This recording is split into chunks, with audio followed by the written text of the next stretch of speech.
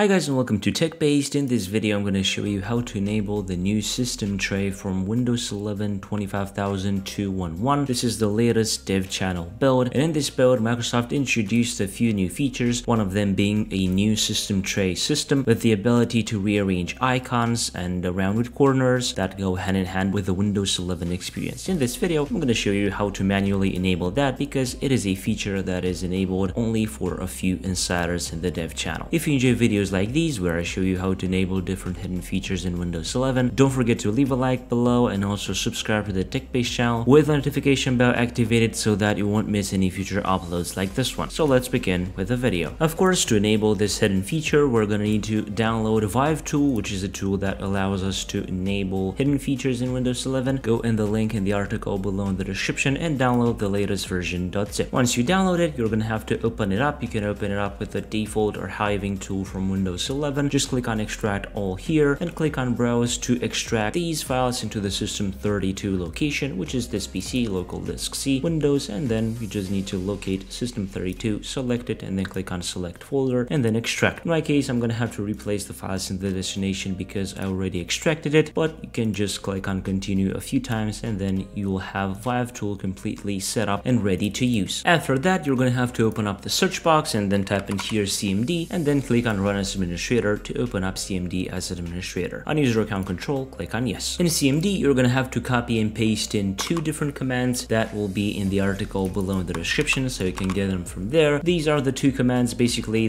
one of them will enable the new system tray and the other one will enable the new ability to rearrange icons in the system tray. After that, you're going to have to restart the system for the changes to take effect, and after the restart, we should have the new system tray enabled on Windows 11. And now after the restart, we have the new system tray enabled on Windows 11 in this build. As you can see, we have a nice new system tray that we had before with rounded corners and nice little animations, but now as you will see, we also have rounded corners for the system tray icons area. We can drag and drop the icons, we can move them around, we can also move them to the system tray area to pin them. That's really nice, and the overall animation is really good. And you'll notice that you can have up to 5 icons on an horizontal row here, which is also really nice. And I like the new animation when you pin an item and when you unpin it. Really nice. As I said, you can enable this using the commands that I've showed you in this video. And also, if you want to disable this new system tray, for example, you can check the article below in the description because there I will show you some commands also for disabling this if somehow we don't like it. But in my opinion, it is really nice and it looks very good. So this was the video for today. I hope you liked it. If you did, don't forget to leave a like below and also subscribe to the TechBased channel with the notification bell activated so that you won't miss any future uploads like this one. I was Emmanuel from TechBased. Until next time, have a nice day.